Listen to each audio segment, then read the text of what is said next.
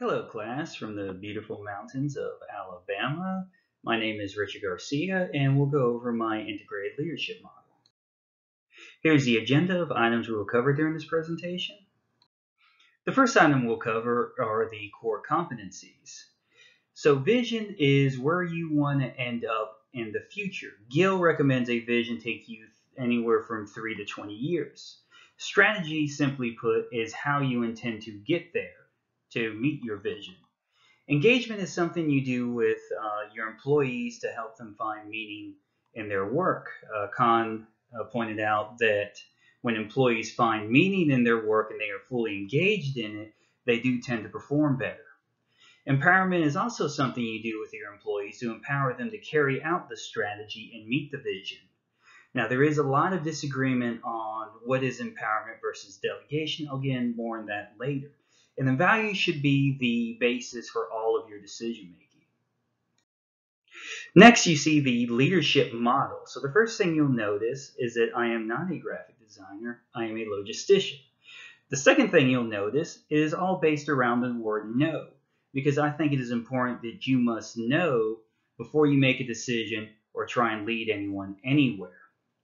The third thing you'll see is it is shaped like a compass, and that's purposeful because I believe following this model will lead you to a better tomorrow. So the directions themselves are also purposeful. So we'll start with the true north, which is yourself. You have to know yourself, your strengths, your weaknesses, and then the core competencies associated with yourself are vision. You have to know where you want to be in the future. And then anytime there's a vision, there needs to be a strategy to achieve that vision. And then, as I said in the last slide, values should be associated with everything.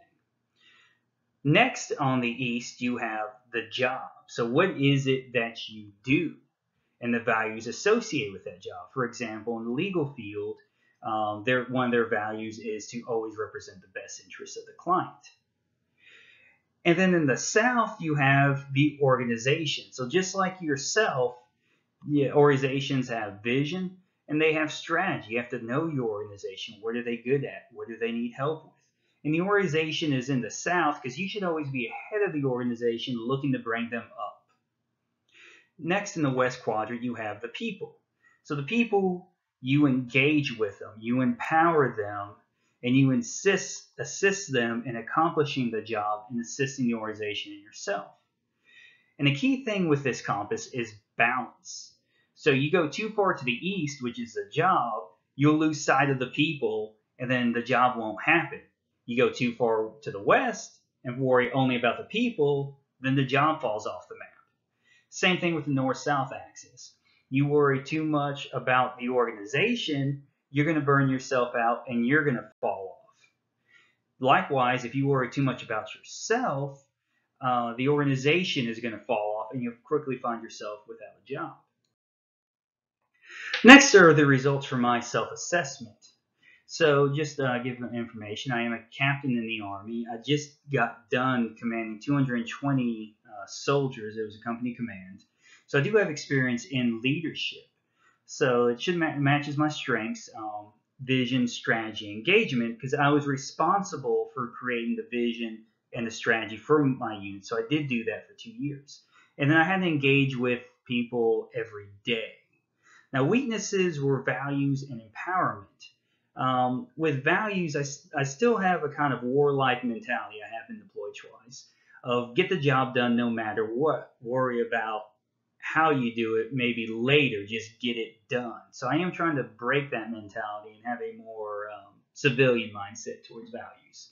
And then with empowerment, it's not that I micromanaged, but what I found is I delegated more than empowered. So my plan to improve is to associate my values more with the organization I'm with, and then practice true empowerment as opposed to just delegation. So my short-term plan, as you see through the BGs, is staying alive. I am currently up for promotion to major. If I do not get selected for promotion, then I will be out of a job. Likewise, if I do get selected for promotion, I am up for a deployment. I haven't deployed since 2015, so it'll be my time to go. So staying alive will take a more literal context.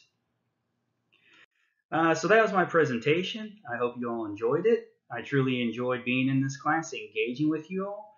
For those of you that are leadership and organizational development majors, I'm sure we'll meet again.